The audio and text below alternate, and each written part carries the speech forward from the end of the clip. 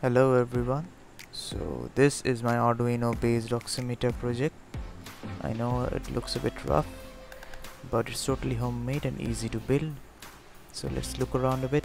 There's the tactile switch, there's the power bank module, the Arduino Nano USB, and there's the OLED 128x32 monochrome display.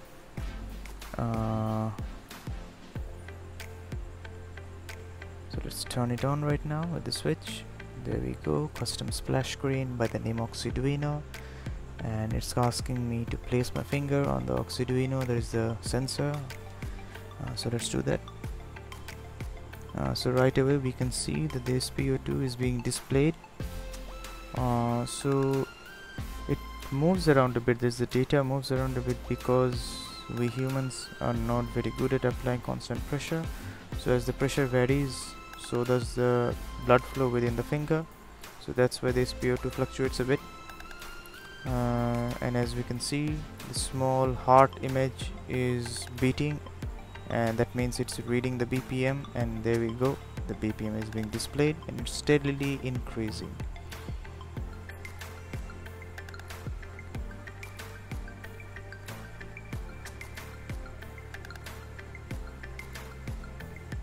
And there we go, it's hovering around 77 to 79. So that's the reading, and the SpO2 is at 90, holding at 90, so that's our value. I know it looks a bit homemade and janky, but I don't have, or I don't own actually, any expensive equipment like 3D printer, and so this is the box I chose, and I roughly cut out the holes with an X-Acto knife, or a hobby knife you can call it. And in this current pandemic situation that is going on, raw materials are a little hard to come by at this situation.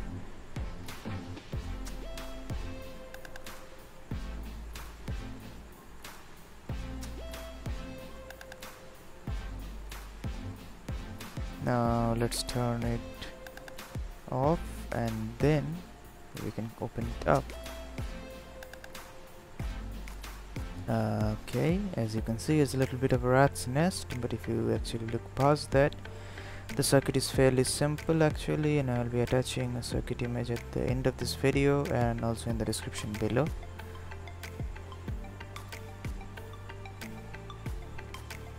So let's start with this side.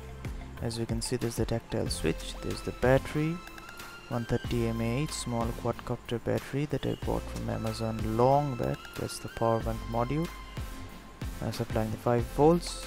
As you can see, there's the cutout for the charging and the 5 volts.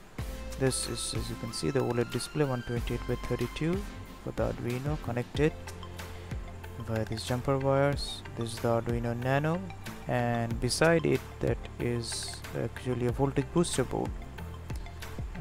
So actually this voltage booster board is required because initially I thought that the Arduino Nano can function off of a 5 volts coming from the power bank circuit, but the display as well as the Max30102 actually also needs 5 volts. So when it starts recording the reading, it just shuts off. So later, after googling a bit, I saw that 9 volts to 12 volts is recommended in the V-in pin, so that it works properly. So as you can see, I have connected the V-in and the ground pin with the help of this green and the blue wire, which is actually connected that through the output of the voltage booster board, which is set at 10.5 to 11 volts, and this voltage booster board is getting the input voltage from that of the power bank circuit from the 5 volt, which is stepping up to 11.5 volt.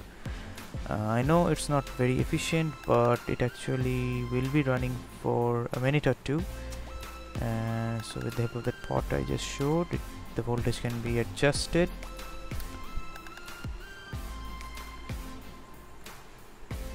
And as you can see, it actually works with this system, and it can be charged very easily also. The power bank circuit blinks while it's charging. When it's solid red, it's finished charging.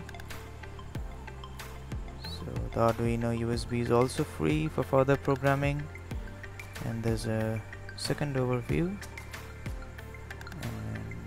So this is my first ever project on YouTube for this channel. All your suggestions are highly welcome.